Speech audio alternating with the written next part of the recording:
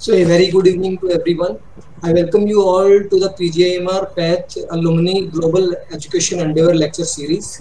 And today's lecture is on coagulation disorder, and it will be presented by Dr. Jasmina Ahluwalia. Dr. Jasmina Ahluwalia is done her graduation from AFMC Pune, and she has done her MD from PGIMER-Chandigarh from the Department of Pathology. And she is currently the professor of in the Department of Hematology, and her area of interest is in thrombotic and bleeding disorder and antiphospholipid antibody syndrome. She has numerous publications in this field in the various international and national journals.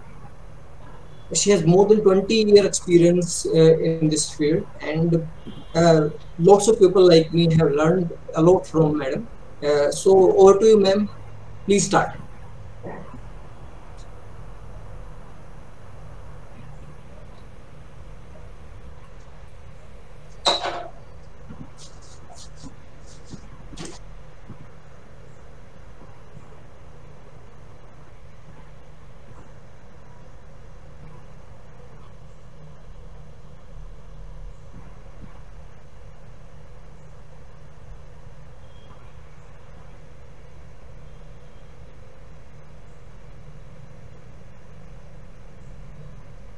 Right. So can you see my screen? Yeah, absolutely fine. Please go ahead. Okay. So thank you for this opportunity of presenting some cases which taught me in the coagulation lab.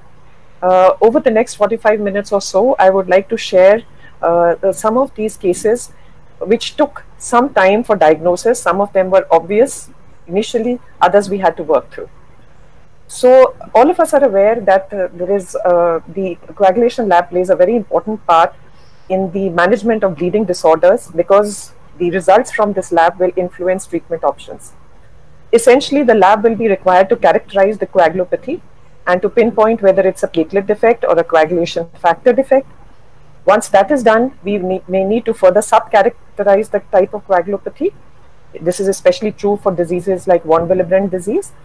And once the disease is diagnosed, then to monitor therapy, especially factor replacements, the lab may be required to perform a series of tests. Before we go into the cases proper, let us see a few general considerations which are important as far as testing in the coagulation lab are concerned. Coagulation tests many of them are functional assays, hence they are difficult to perform and are very finicky to pre-analytical handling. The way the sample is collected, transported, stored, and eventually analyzed will affect the final results. These tests are expensive. Patient samples are precious, especially when we have pediatric samples. So it's important to keep certain things in mind before undertaking coagulation testing. History forms the cornerstone of the lab diagnosis of a bleeding disorder. And this is because the history guides us to the kind of defect there may be.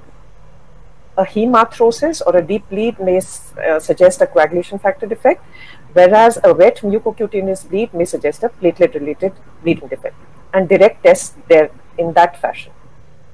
The presence of a comorbid illness, for instance liver disease or a DIC, may actually mask the underlying bleeding disorder if it is present alongside with that bleeding disorder, and this needs to be kept in mind, and history for these must be taken at the time when testing is ordered.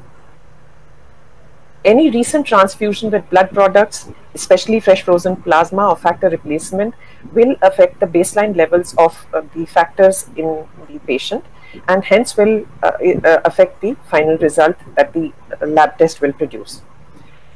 Many times a bleeding patient will arrive in the emergency room late in the evening when just a basic screen can be done and the diagnosis cannot be reached.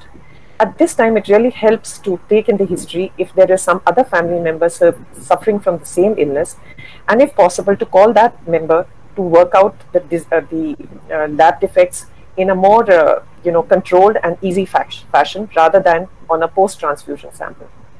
We all know that a freshly drawn citrate sample is required for coagulation tests, and there must be no clots in the sample before transfer to the lab, because activation of the coagulation cascade and consumption of factors will affect the tests in an unpredictable fashion. So at our institute, we invest in a pathologist who screens for the appropriateness of samples before testing is undertaken. So history taking and deciding what samples have to be taken and when the testing is to be done is decided by the pathologist. This helps us to avoid repeat testing and cuts costs. And the other thing that we have learned over the years is, just as the clinical side likes to maintain a registry, we also maintain a register of our old patients in the lab, because many times when they come in an emergency situation, we can refer to this and just proceed with the further workup rather than spending time on establishing the basic diagnosis. So that said, we know that the basic screening tests for coagulation include the prothrombin time, the activated partial thromboplastin time, the fibrinogen assay, and the platelet count. These 4 tests are really the basis of all coagulation screening. Other than this, thrombin time may be included because this helps to pick up a deficiency or an absence or a dysfunctional fibrinogen protein. But it is really very important for us who work in labs attached to hospitals to pick up heparin contamination of the sample. Heparin in the sample can affect most of our coagulation test results. Hence, this test is really important if there is a suspicion that the sample is contaminated with heparin. The bleeding time is included in the clotting screen, in the coagulation screen. However, this test is not really very popular anymore because it's difficult to standardize and needs a trained operator. And many patients are children where this test is really difficult to perform. So that's it. Let us go to the first case. This was a 5-year-old male who presented with bluish patches on the arms and legs noticed on minor trauma. He had joint swellings which had appeared since 2 years of age. There was no history of any transfusions in the past. He had 2 elder siblings who were normal. The screening coagulation test revealed a prolongation of the APTT.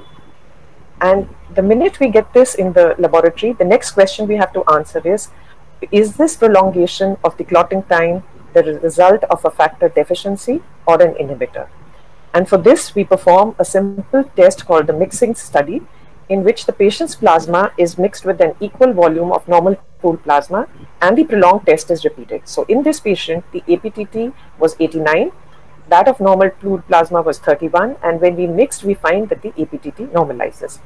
So if the test normalizes on adding normal pooled plasma, this is suggestive of a factor deficiency. So the next thing to confirm is what kind of a factor deficiency there is. So for that, there is the way to do it is to add to the patient's plasma a factor deficient plasma. In case of an APTT prolongation in a male, the likely possibilities are a hemophilia A or B. So if we make a 1:1 mixture of the patient's plasma with factor VIII deficient plasma, and if the patient's plasma is deficient in factor VIII, then the clotting time will not correct. If, however, the clotting time corrects, as is seen here in this case with factor IX deficient plasma, that means the patient sample is not deficient in factor IX. So at the end of this clotting study, we can see that the mixing studies are suggesting that there is a factor VIII deficiency. This is confirmed by a factor VIII assay, which was less than 1% in this case. So this boy had hemophilia A. What we do next is to usually ask for a DNA sample to be stored for mutation detection, which is helpful in patients where the family is not yet complete and further pregnancies are anticipated. So this helps for antenatal counseling and carrier screening in the sibling. So that was a straightforward case of hemophilia A, which many of us working in coagulation labs would encounter. Now coming to the next one, this was a 4-month-old baby who was brought with history of irritability. The MRI had revealed a subdural hematoma in the left frontoparietal region and a right subdural hemorrhage.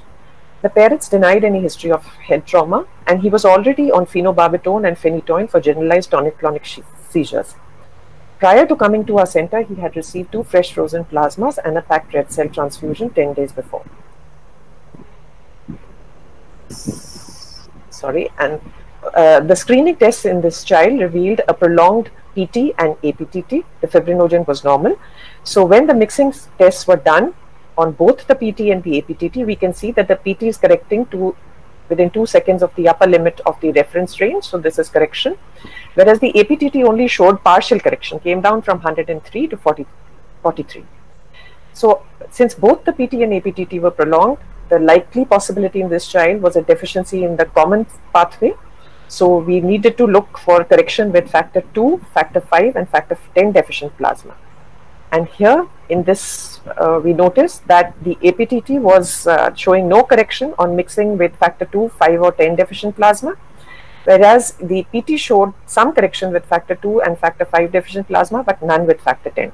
So this is a sort of a confusing picture, and we are able to reach no conclusion on which specific factor is missing.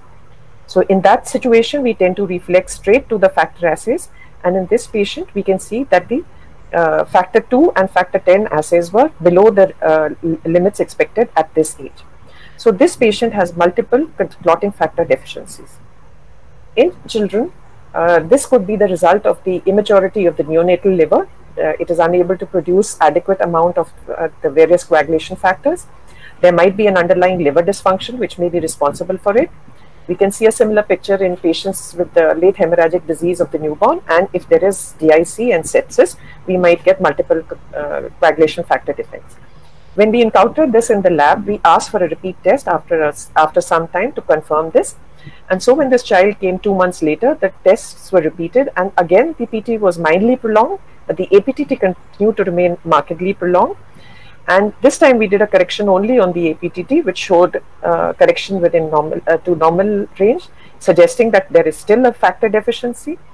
And since we had already seen a low factor 2 and factor 10, these were repeated at this visit, and we found that both of them were now within normal limits. But because the PT was prolonged, and prolonged PT is associated with a factor 7 deficiency, we ran that assay, and this was just borderline low. Was within the reference range for this expected age. But this could not explain the prolonged APTT that we continued to get. So we just took a hunch and did a correction with factor 8 deficient plasma, which showed failure to correct. And this was confirmed on a factor 8 assay, which showed 1% factor 8. So this child did not have multiple clotting factor deficiencies. He actually had a hemophilia A. This was repeated again 9 months later, and we could see that again the APTT remained prolonged at that time, and the factor 8 levels were exceedingly low. So this brings us to the concept of developmental hemostasis in children. Factor levels of factor 2, 5, 7, 9, 10 and 11 may not reach normal levels till 6 months of age, and we must be aware of this at the lab, because deficiencies of these factors can cause a mild prolongation of the PT and APTT. But though these factors are mildly deficient as compared to adults, these children do not usually bleed because of this physiological deficiency. On the other hand, factor 8 and fibrinogen are almost at adult levels at birth, and it's important to remember that whenever we are looking at pediatric samples, we must keep the pediatric reference ranges in mind for proper interpretation. So this case goes to illustrate that multiple factor deficiencies of early childhood may mask the actual factor deficiency, which was hemophilia A in this case, which gave rise to the bleeding. So in children, repeat testing may be necessary. A 16-year-old girl came with history of hematochezia 2.5 years back. She had history of on and off episodes of epistaxis lasting over the last 2 years. There was no history of joint swellings, ecchymosis, menorrhagia, but at a prior center, she had been found to have a prolonged APT. So the clinical possibility considered here, a female with bleeding and with a prolonged APTT, was von Willebrand disease, and we screened her for the same. So the basic screening test again revealed a prolongation of the APTT, and when we performed the correction, we could see a mixing study, we could see correction with normal pooled plasma, and on addition of factor 8 and factor 9 deficient plasma, also there was correction, which indicated that there is no deficiency of factor 8 or factor 9. In von Willebrand disease, the prolongation of APTT is expected to be as a result of the factor 8 deficiency. So this was a little bit confusing here. So if we go back to our coagulation cascade, we can see that the prolongation in APTT can be due to a deficiency of factor 8, factor 9, factor 11 or factor 12. So 8 and 9 were not deficient from the mixing study. Factor 12 doesn't usually come with bleeding, so it should not be really considered in this case. But a deficiency of factor 11 was not excluded yet. So we did a mixing study with factor 11, and sure enough, there was no correction, and the APTT continued to remain prolonged. So this child had a factor 11 deficiency, which was confirmed on the factor 11 assay, which is markedly reduced. Factor 11 is a rare bleeding disorder, and though the factor levels coincide very well with the prolongation in the clotting time, there is no correlation between the factor levels and the bleeding occurrence or its severity. It may present very late, and sometimes the patient may only present with a severe bleed when they are taken up for surgery, maybe diagnosed only then. And in females who have a prolonged APTT, this may look like a von Willebrand disease. So this case, the important lesson from here is that all females with bleeding and a prolonged APTT do not have von Willebrand disease. The fourth case is an 11-year-old boy who came with history of petechiae and ecchymosis since 1.5 months of age. There was prolonged bleeding post-trauma since 1 year of age. There were multiple episodes of epistaxis, a recent episode of hematuria, but there were no history of joint bleeds and transfusions or infusion of blood components. The family history was non-contributory for a bleeding disorder, and the investigation preliminary coagulation screen revealed a prolonged APTT again. So the mixing study here was suggestive of a factor 8 deficiency. So we did a factor 8 assay, which revealed a factor 8 level of 3%. So this falls into the category of a moderate hemophilia A. And we signed out the report saying that this looked like a moderate hemophilia A. At that time, we had just acquired a new coagulation analyzer, and we had got some startup kits for doing von Willebrand factor antigen and activity assay. So we were randomly storing samples of patients with prolonged APTT for this assay. And 1 month later, when we ran this test, this patient sample for the von Willebrand factor antigen and activity assay, we saw that his von Willebrand factor antigen and activity were markedly reduced. So what we had labeled as a moderate hemophilia A was actually a von Willebrand disease. So it's important to exclude von Willebrand disease in all cases with mild or moderate hemophilia, because severe von Willebrand disease can have factor 8 levels between 1 and 10%. So this now forms the standard practice in our lab. Whenever we diagnose a factor 8 deficiency, we always run the von Willebrand factor antigen and activity assay. The fifth case is a female child who weighed about 2.7 kgs and was brought by her mother with history of bleeding from the umbilical stump from day 3. There was history of older sib deaths in the family, but she also had 2 sibs who were alive and healthy. At the nursing home where she had been previously admitted, coagulation tests revealed a prolonged PT and APTT. She had received injection vitamin K at that nursing home, which was also repeated at our center, but there was no improvement in her coagulation times. So the coagulation screen was ordered, the PT and APTT were markedly prolonged, and this is usually suggestive of a severe fibrinogen deficiency, which was confirmed by just running the simple fibrinogen assay. The afibrinogenemia was confirmed on a repeat sample after another month. Patients with afibrinogenemia will also have a prolongation of the thrombin time, which was done in this patient and was confirmed. So most of us are trained to think that when there is an umbilical cord bleeding, the first differential diagnosis that enters our minds is a factor 13 deficiency. But it's good to remember that some rare bleeding disorders like afibrinogenemia may also present with umbilical cord bleeding. The other causes for PT and APTT prolongation are vitamin K deficiency, liver disease, DIC, and the common pathway factor deficiencies. So in this case, what I would like to highlight is that incomplete screening, that is the omission of a fibrinogen assay in the initial testing, delayed the diagnosis. And most labs would just run a PT and APTT and may not run the fibrinogen unless specifically asked for. So though this diagnosis is rare, it shouldn't be missed just because a fibrinogen assay has been omitted from the primary screen. And sometimes it may lead to unnecessary vitamin K therapy, as it was seen in this case. The next case is that of an 18-year-old female who had menorrhagia since puberty, and she had history of post-traumatic ecchymosis, petechiae, and bleeding from minor wounds. She gave history of jaundice 3 months back and had slightly altered liver enzymes at the time of testing. A recent ultrasound had revealed hepatomegaly and a thickened endometrium. She had mild anemia and the platelet count was normal. So when we did her coagulation screen, we saw that the PT was mildly prolonged, and a mixing study on the PT now showed that on addition of normal pooled plasma, this corrected to the reference range. So, since an isolated PT prolongation is associated with a factor 7 deficiency, we attempted a correction with 1:1 mix of factor 7 deficient plasma, which showed no correction. So this was suggestive of a factor 7 deficiency because she had bleeding, a PT prolongation, and a failure to correct with factor 7 deficient plasma. We wanted to confirm this with a factor 7 assay, but we did not have enough sample to do that at this sitting, so we asked her to come back for a repeat sample. She reported nearly 4 weeks later, and before running the sample for a factor 7 assay, the alert resident over there repeated the coagulation screen. And at this time, we saw that the PT, which was initially prolonged, had now become normal. The APTT and fibrinogen continued to remain normal. So now we were looking at a patient who had a bleeding disorder with normal PT, APTT, and fibrinogen. In this setting, we usually like to exclude von Willebrand disease, factor 13 deficiency, and a platelet function defect. So a factor 13 deficiency was screened with the urea clot solubility test, which was negative in this patient. So this was not likely to be a factor 7 deficiency or a factor 13 deficiency.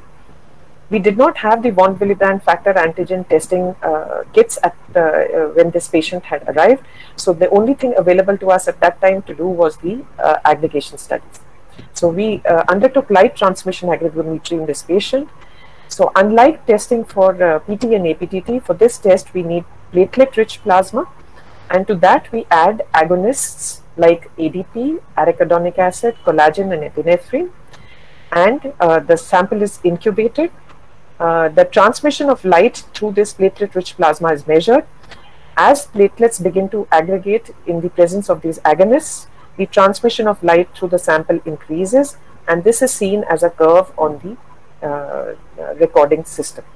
So in a normal individual, on addition of these agonists, we get these curves, and they usually have a good height above the baseline and well above 60%, as you can see here. But in this patient, when we did this test, we found that there was very poor or absent aggregation with epinephrine, collagen, ADP, and arachidonic acid. The sample is also subjected to ristocetin induced aggregation, and we usually use two concentrations for that: a low dose at 0.5 milligrams per milliliter of ristocetin and a high dose of 1.25 milligrams. In a normal individual, there should be no response at the low dose and a very good robust response at the high dose ristocetin. But in this patient, we could see no response to either low dose or high dose ristocetin. So she had absent aggregation with all the agonists that we had tested. At this time, if we look at this aggregation study, the two likely possibilities are afibrinogenemia or Glanzmann's thrombasthenia, because there seems to be no interaction between the fibrinogen and the platelets in the platelet-rich plasma. Glanzmann's thrombasthenia is a result of a defect in the receptor 2B3A, which is required for binding to fibrinogen and cross-linking the platelets to form a good platelet plug. So this can be confirmed by afibrinogenemia was excluded in our patient because we had already tested the fibrinogen levels and they were normal. So the likely possibility was now a Glanzmann's thrombasthenia, for which we ran a platelet flow cytometry. The platelets are gated using CD42B, which separates them from red blood cells, and after that we look for the CD41, which is the marker for glycoprotein 2B, and CD61, which is the marker for glycoprotein 3A. After gating the platelets on a forward side scatter log plot, we can see that in a normal individual there is a good button with 41 and 61 positivity, whereas in this child these gated platelets showed no labeling with CD41 and they were deficient in CD61. So this patient, who had come initially with a prolonged PT and whom we thought had a factor 7 deficiency, actually had a Glanzmann's thrombasthenia. So this has diagnosis has treatment implications because the platelet disorder usually merits a platelet transfusion to control the bleeding, whereas a coagulation factor defect like factor 7 deficiency would have been managed with plasma. So this case actually signifies that presence of a comorbidity, in her case a recent hepatitis, may have impaired the liver function, leading to a transient loss of factor 7 and which masked her Klansman's thrombus. So the next patient was a 28-year-old male who came with history of muscle hematomas, which had been noticed since he was 2 years of age. He had visited many doctors and they all felt that he had a bleeding disorder, but the nature of the bleeding disorder could not be confirmed. Prior to coming to our center, he had a large muscle hematoma and he had received a plasma transfusion 4 weeks back. The screening tests revealed a normal PT, APTT and fibrinogen. And in this situation now, as you recall, we would like to test for a von Willebrand disease, factor 13 deficiency and a platelet function disorder. So in the urea clot solubility test, we try to see if there is a severe deficiency of factor 13, and the platelet poor plasma is clotted with thrombin or calcium.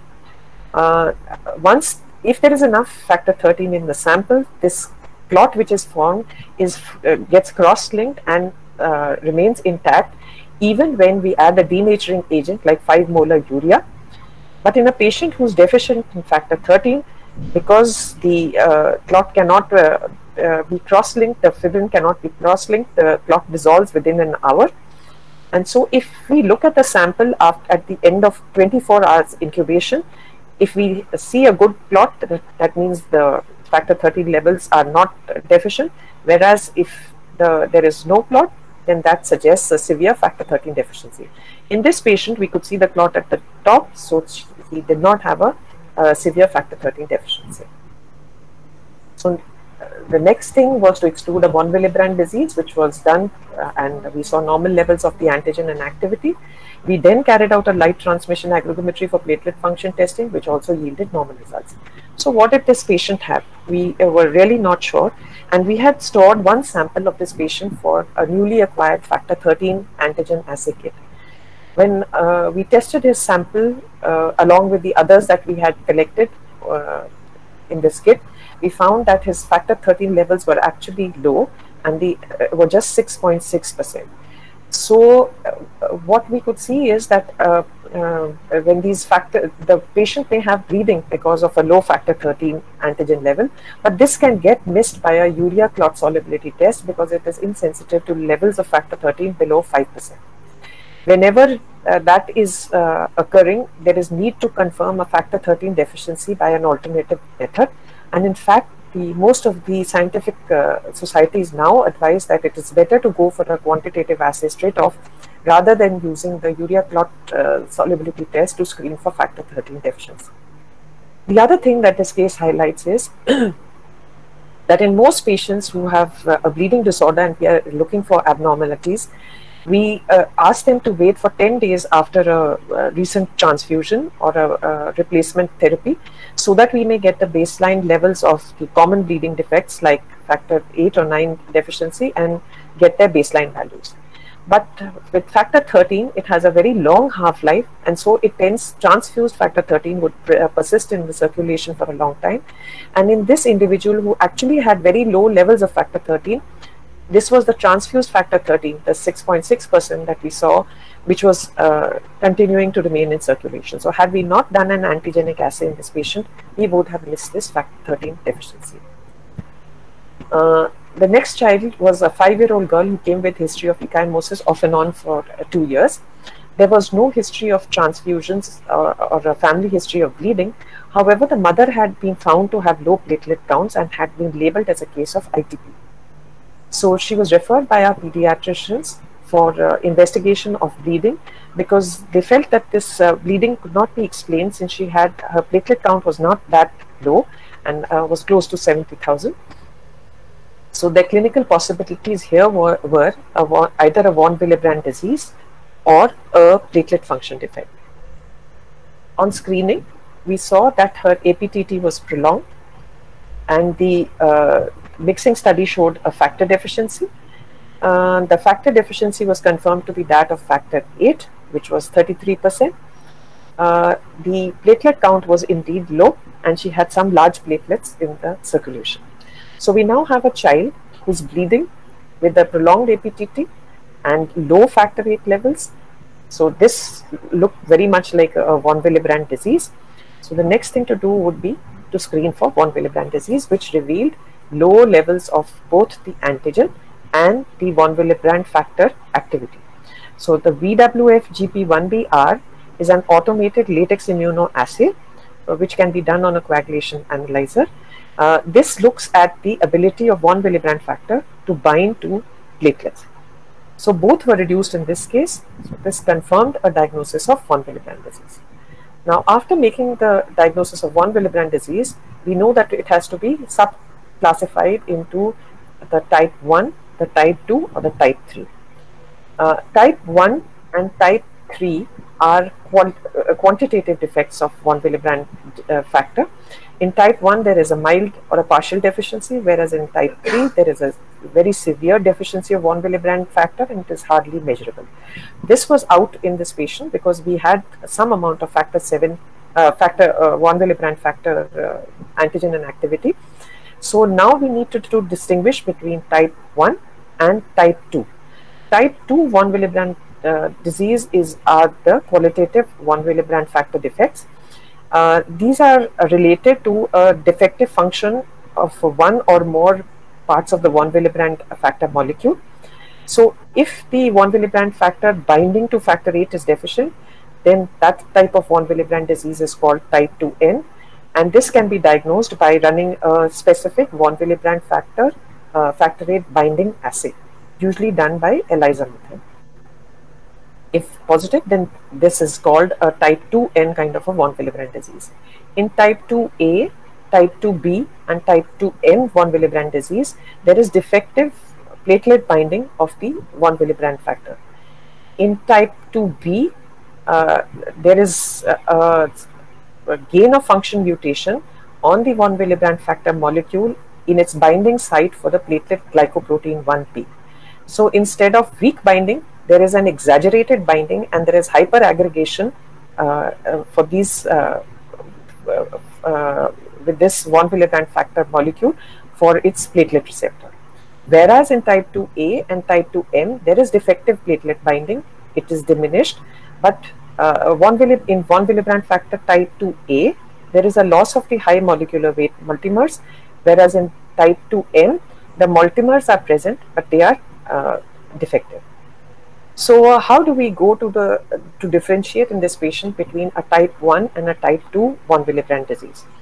So for that, we take the help of the activities to antigen ratios of von Willebrand. And so if there is a concomitant decrease in the von Willebrand factor activity and the antigen, then the ratio of these two usually comes to more than 0.7. This kind of ratio is called a concordant ratio, and this is usually seen in type 1 von Willebrand disease. If the activity is decreased much more than the antigen, as occurs in the qualitative defects, then we get a ratio less than 0.7, and this type of ratio suggests a type 2 von Willebrand disease. So coming to our patient, her antigen levels were 27 and her activity level was 13. So the activity is to antigen ratio in this patient was less than 0.7. So at this stage, what we can say is that this patient has a type 2 von Willebrand disease.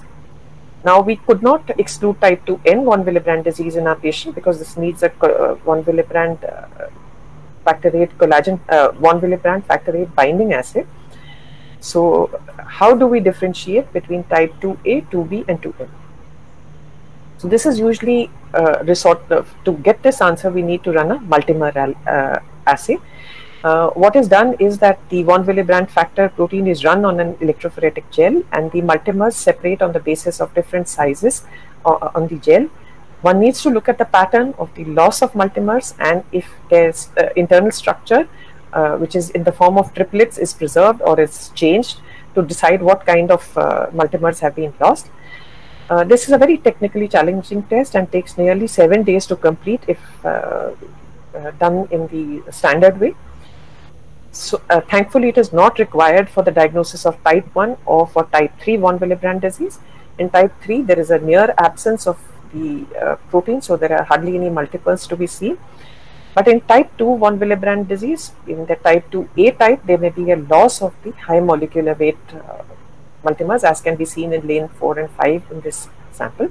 In type 2M, the multimers may be present, but there may be an altered ratio. To pick up type 2B kind of von Willebrand disease, we need to run the ristocetin-induced platelet aggregation assay.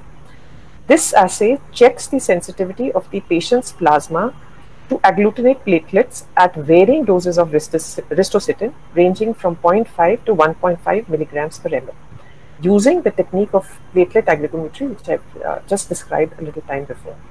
So here, we use increasing concentrations of ristocetin going up from 0.5 to 1.5, and we look at the aggregation curves of the patient's plasma using normal platelets. At very low dose ristocetin, as we already know, there should be no aggregation in a normal individual, and aggregation would usually appear between at around 1 to 1.5 milligrams per ml. So in individuals where we get aggregation at low dose, these are suggestive of a type 2B von Willebrand disease. In small children where we have to test for these disorders, it's very difficult to get adequate platelet-rich plasma to carry out all these multiple concentrations of the RIPA. So we and many other labs use the abbreviated RIPA. We use only two concentrations. The low dose, seen as this blue line, which is at 0.5 milligrams per ml of ristocetin, and the high dose, which is 2.5 milligrams per ml of ristocetin. In a normal individual, we do not expect any aggregation with the low dose, but we expect a good response with the high dose ristocetin. So when we perform this test in this child, what we see is that instead of getting a flat line at low dose, we are getting a very good aggregation with 0.5 milligrams per ml of ristocetin. So this is the hyperaggregation occurring at low dose ristocetin, and the likely differential diagnosis here is now either type 2B kind of a von Willebrand disease, where if you recall, the von Willebrand factor molecule has an increased affinity for its platelet receptor, or the same clinical and laboratory phenotype can be reproduced by a gain of function mutation on the platelet receptor for a normal von Willebrand factor molecule. So either the platelet or the von Willebrand factor molecule is defective, but they would produce the same results. So to differentiate this, one can perform a mixing study on wash platelets and using normal platelets, normal plasma, patient platelets and patient plasma to see which one is defective. So we did the mixing study with low dose ristocetin in this patient. When we used a mixture of the normal platelets with patient plasma at 0.5 milligram per ml, we saw that the curve returned to the way it was expected to be in a normal individual. So what this shows us is that the patient's plasma is normal. And when we repeated the test with the patient's platelets on 0.5 milligrams per ml of ristocetin, we see that we got the abnormal aggregation again. So this indicates that the patient's platelets are abnormal. So at this stage, we see a pattern which is suggestive of the platelet type von Willebrand disease. Now this needs to be confirmed on molecular analysis for the gain of function mutation on the GP1D receptor on the platelets. At that time, the lab did not have this facility, and we just stored the DNA sample of this patient to be run at a later stage. In the meanwhile, if we come back to the von Willebrand factor gene and molecule, we can see that this is a huge gene which is located on the short arm of chromosome 12. It has nearly 52 exons and spans nearly 178 kilobase pairs. This codes for a very long protein, and which has multiple domains which perform a variety of functions.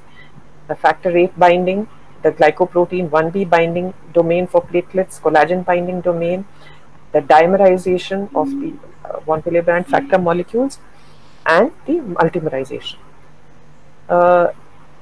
Any defect in the gene anywhere can result in defective function, but it has been found that most of the mutations associated with the type 2B phenotype are mapped onto the exon 28 of the von Willebrand factor G.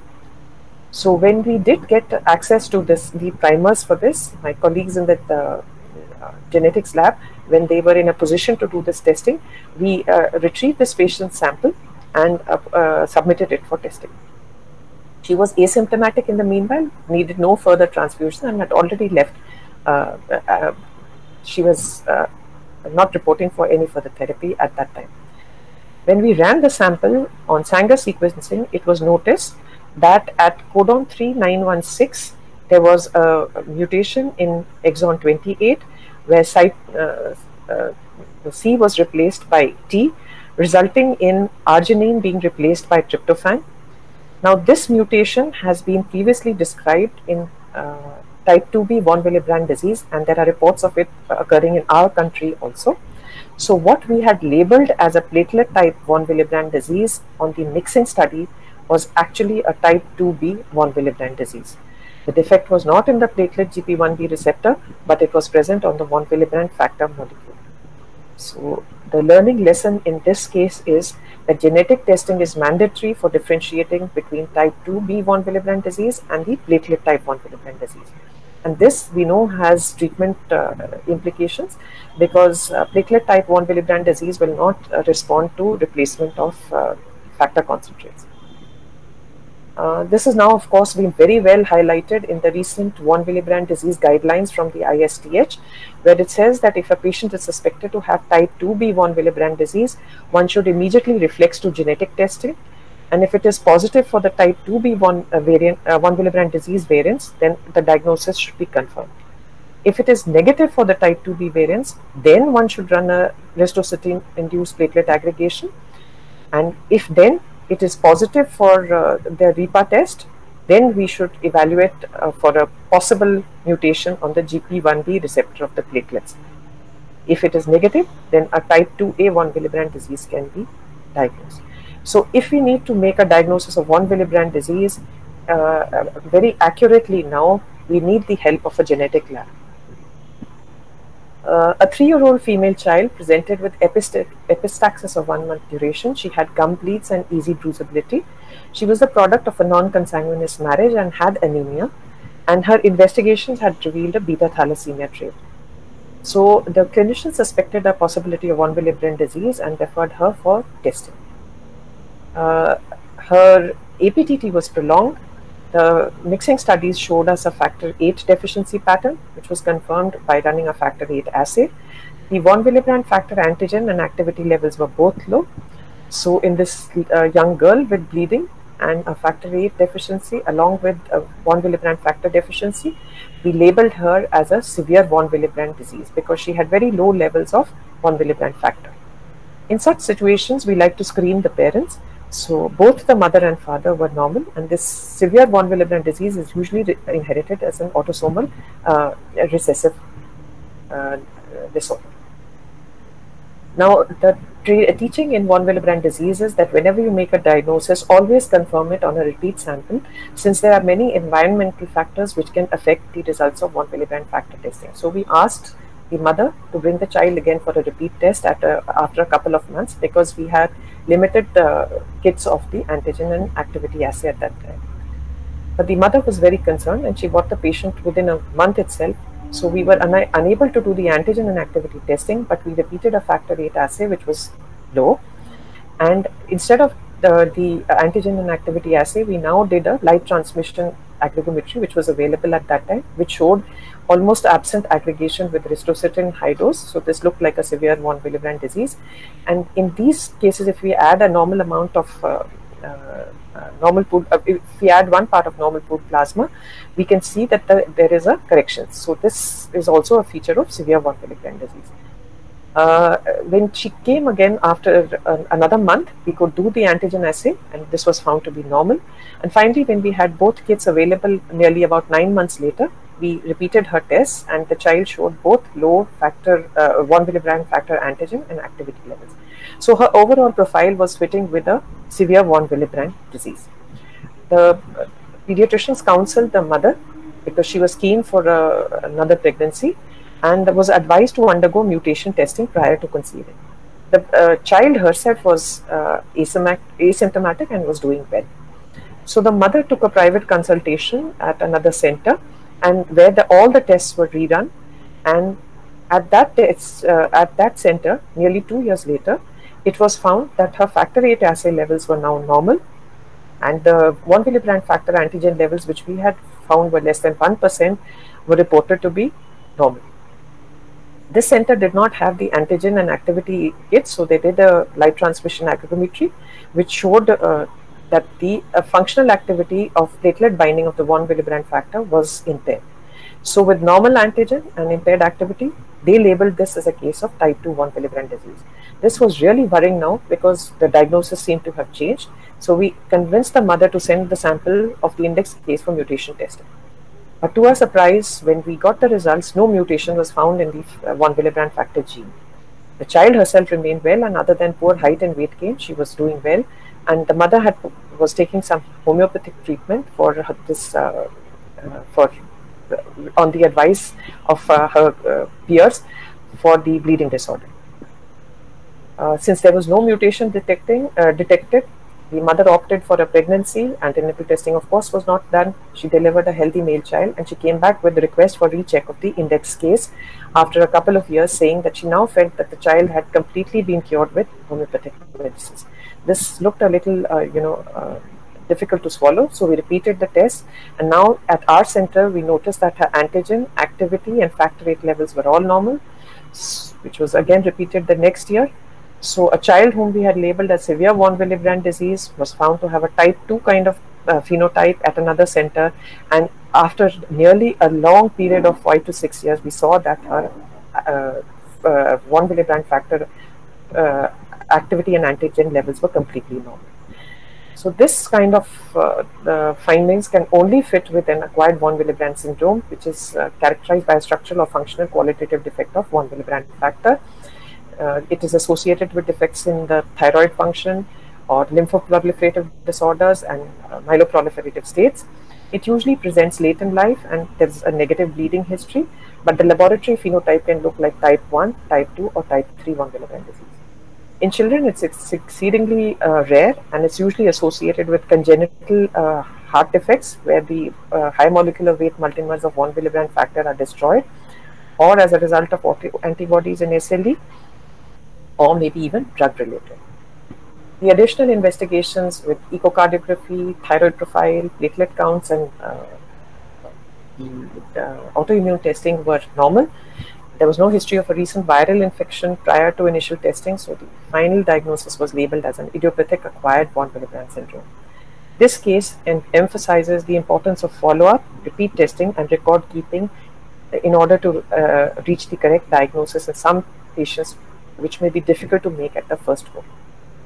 So I would conclude by saying good history is indispensable for good results in coagulation testing. Piecemeal screening can delay diagnosis, as we saw in the case with afibrinogenemia. Confirmatory tests are mandatory for final characterization of bleeding defects, and acquired coagulation coagulopathies arising out of liver disorders and TIC can confound or mask an underlying disorder. Retesting is required in such situations, and as of today, genetics will have an indispensable role in accurate diagnosis of some of our coagulopathies. Learning never ends in medicine, and that is true for the coagulation lab as well. I've had the good fortune of being taught by some really good teachers, and I take this as an opportunity to thank some of them. Dr. Neelam Marwaha for her wonderful Tuesday afternoon sessions on case discussions in bleeding disorders, which were absolutely unmissable. Mr. A.P. Chauhan, Mr. Joseph Massey, and Mr. Sunil Kumar Bose, who actually carried the coagulation lab on their shoulders, who with their passion and dedication for coagulation testing ensured that we returned the best patient care results possible at that time, and their passion for teaching has benefited the scores of students who passed through the portals of pathology in PGI. And I would like to acknowledge the help and support of my colleagues in the coagulation lab, Dr. Narendra Kumar, the staff who has diligently worked up all these cases, clinical colleagues in pediatric hematology, oncology, and clinical hematology units who have trusted us with their patient samples and helped us to learn along the way. The DM residents of hematology, pediatric hematology oncology, and adult clinical hematology oncology unit, who are actually the backbone, do the diligent following up of cases, take the case histories, and ask us all those difficult questions which help us to learn. With that, I end my presentation, and I'd be happy to take any questions. Thank you. Thank you, ma'am, for such an illustrative presentation. I hope everyone have enjoyed the seminar like me. Most of the cases are quite interesting, and these will definitely help the young hematopathologist while dealing in routine basis. I'm not able to see any comments or question in the chat box. So may I ask few questions if you allow? Please go ahead, Narendra. Your questions are always welcome. So, ma'am, in the second case, that was a newborn that presented with multiple factor deficiency, and later on we found that it was the patient was having actually hemophilia. Yes. Can you tell all of us that whether we need to perform factor VIII assay straight away in all cases with multiple factor deficiency, or we have to wait and see whether this patient is responding to these vitamin K supplements or these, and then we should do factor VIII assay? Narendra, this is a really difficult question you have asked, and I don't think I have a very good answer to that. It would be very, non-scientific to say that test every patient who comes with an intracranial hemorrhage in the neonatal period for factor VIII deficiency. In this case, I think there was a little clue that the APTT was very, very prolonged as compared to the PT, which should have alerted us. But somehow, at that time, when you see multiple factor deficiencies and you see a prolonged PT, you get convinced that this may not be there may not be an underlying factor VIII deficiency here. This was just because we asked for a repeat sample, and which we should do in all testing that we have carried out in children less than 6 years of age, 6 months of age, where we think there is multiple coagulation factor deficiencies. We should do that. But even doing that, it was only the prolonged APTT on the repeat test which provided the clue. There was no way, I think, we could have thought initially that there's a factor VIII deficiency. And I don't think I would say that we must exclude a factor VIII deficiency in every patient, every neonate who comes with an intracranial hemorrhage. I don't know if I've answered that question to your satisfaction. Yes, ma'am. I completely agree with you that I think we have to wait for multiple sampling. I think we should see the response first, and then we'll go what is happening in the next coagulation sample. Then we can APT value. Then we can decide whether we have to repeat or not. There was one case, ma'am, of factor 13 deficiency. In that we have done factor 13A antigen. Yes. Yes. Yes. So many colleagues even ask us that why people are not performing factor 13B unit. So does it really necessary? So thankfully, the for factor 13, we have the 13A subunit, which is catalytic, and the 13B subunit, which is the carrier unit. Thankfully, in factor 13 deficiency, most of the deficiencies are associated with the problems in the catalytic unit. So if there is really a severe-ish kind of factor 13 deficiency, we should be able to pick it up with just a factor 13A screening. But if you are really working in a reference lab and you need to pinpoint what kind of deficiency it is, whether it is related to factor 13B or to 13A, then of course we would need to run an ELISA of factor 13B and also possibly for the 13A and B combined antigens also. The most important thing which we must remember from that case is that many scientific bodies say that we should not do the urea clot solubility test at all, and we must do a functional assay upfront. This is very easily said because but difficult to do, because most of the coagulation analyzers do not offer a functional assay for factor 13. So we need to rely on biochemical procedures to reach a factor 13 deficiency if we want to pinpoint it initially. But I think in the practical sense, if we have a very low antigenic factor 13, there's no reason to think that there wouldn't be a factor 13 deficiency in the sample. Thank you, ma'am. Can I Yes, ask yes, a ma'am. question? Yes, Yeah, ma'am. thank you, Dr. Jasmina, for a wonderful set of cases, which kept a person like me also listening to you till the very end. Well, I really had a very basic doubt, and that was when you do these mixing tests, you know, and something is prolonged, the next step you do is you showed us what you do is a mixing test. So how do you go about it? You have several kind of deficient plasmas. Of course, one is you add plasma to the test plasma and the normal plasma in a certain ratio. And then how do you go about choosing which of the factor deficient plasmas or whatever you're going to add?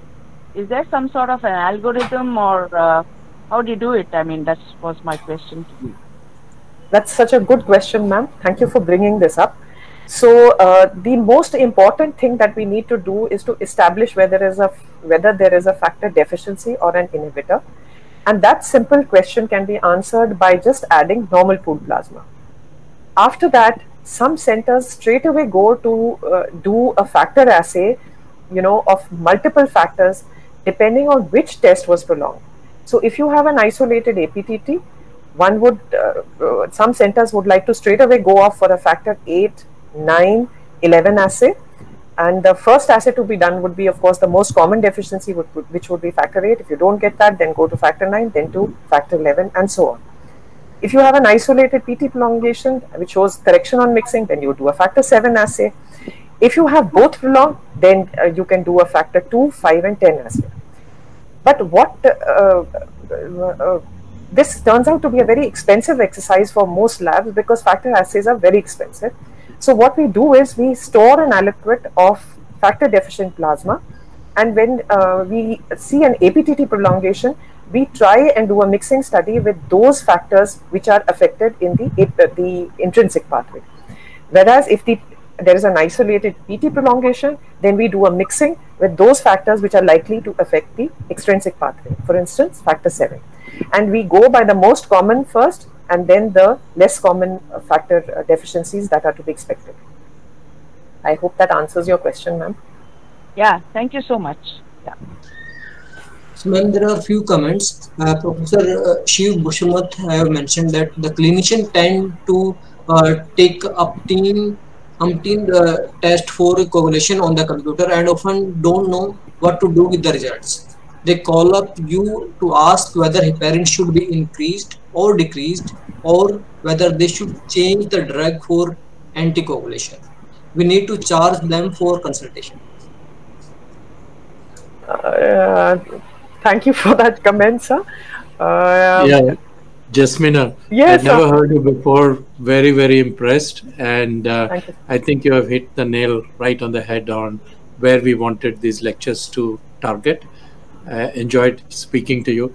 I was just, I'm not a hematologist or a coagulation expert, but that general tendency is there for clinicians because now there are 30, 40 tests available. They keep ticking. They don't know why they are ticking. They spit out a whole lot of results and they don't know how to interpret them.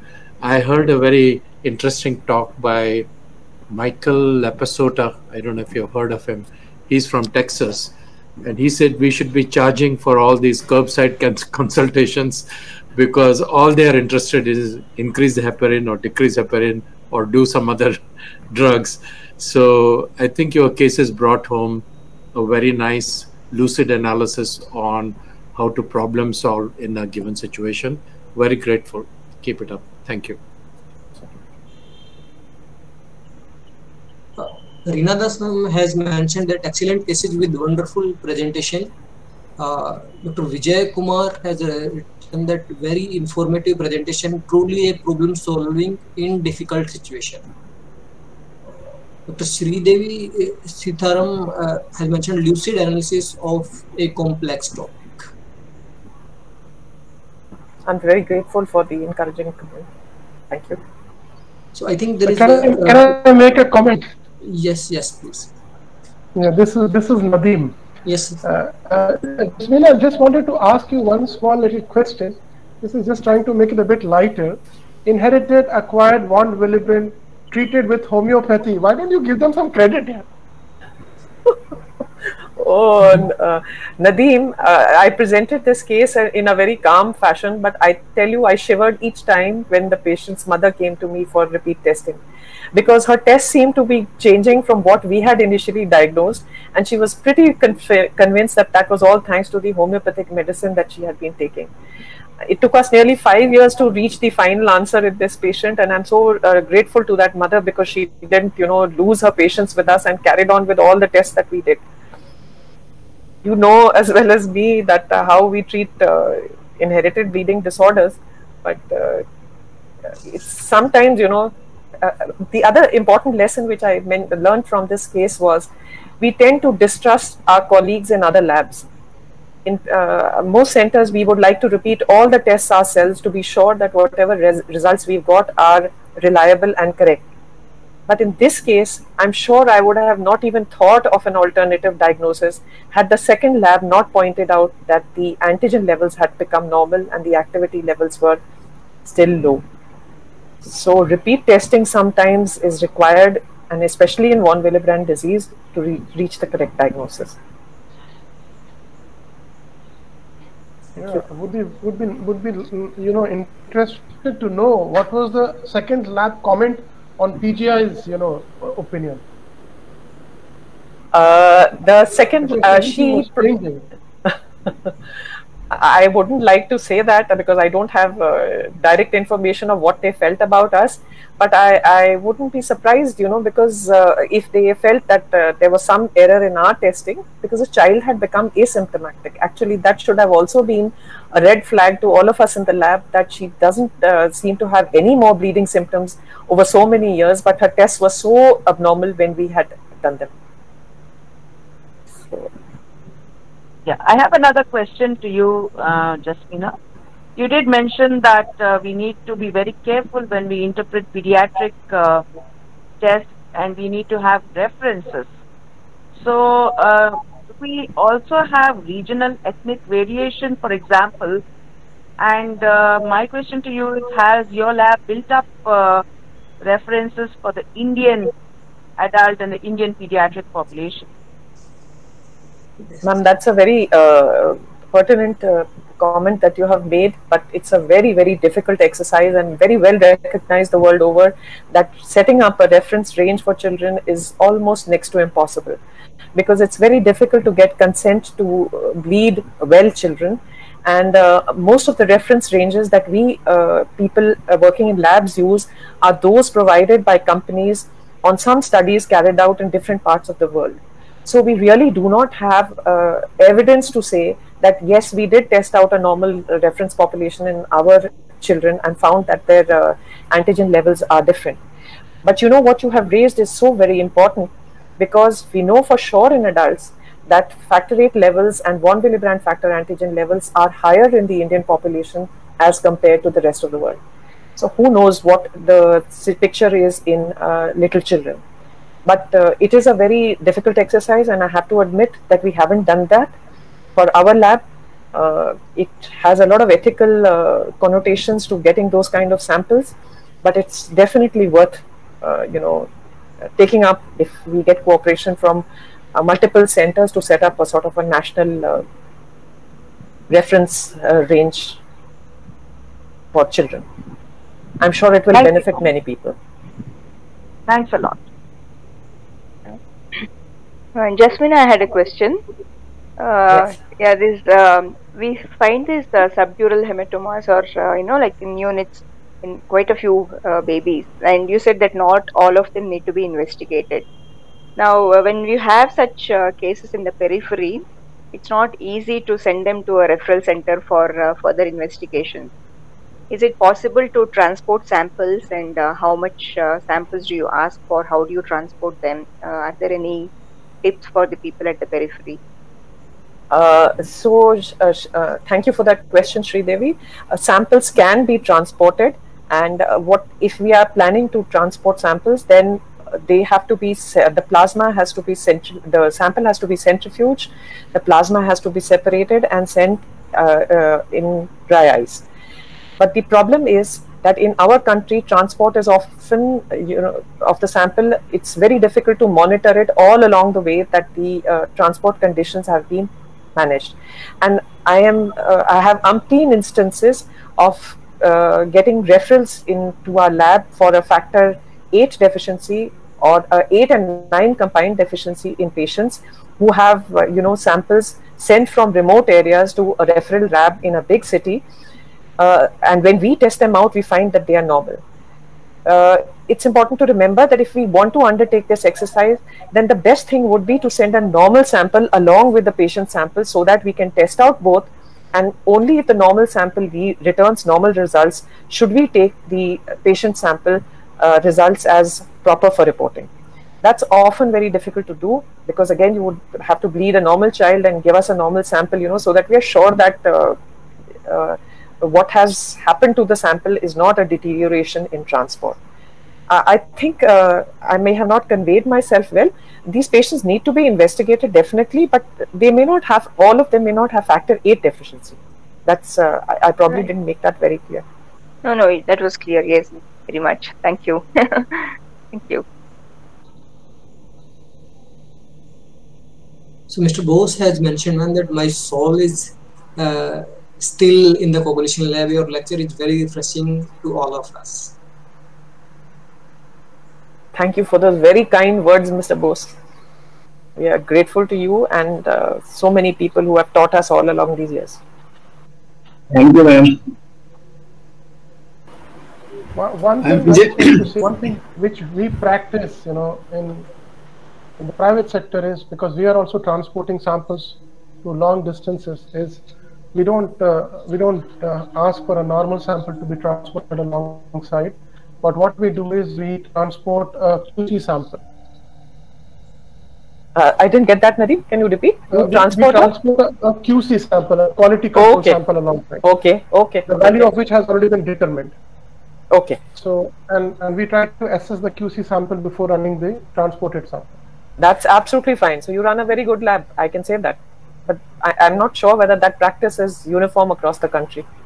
No, it is not, because most of the people don't do, but we advocate people who are receiving samples from different places.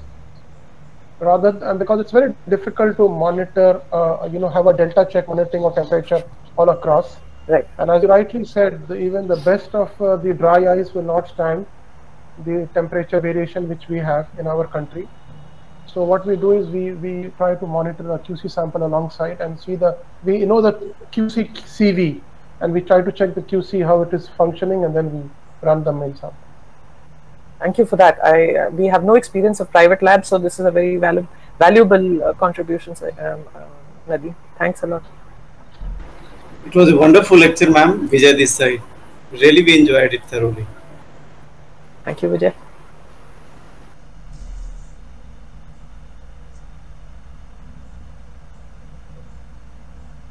So I think there is no more questions or comments. This will bring the end of this session, and I'm sure everyone has enjoyed the seminar, and we are really grateful to you, ma'am, for giving your precious time. And from the whole, I would like to thank that the whole working committee of this PAGE group, along with Dr. Nadeem, who has facilitated everything. We would also like to thank all the attendees who have given their time, and their presence. They are present so late. So thank you so much, everyone. So with this, I think we would end the session. Thank you. Thank you. Thank you, ma'am. Thank you, Dr. Leander. Thank you.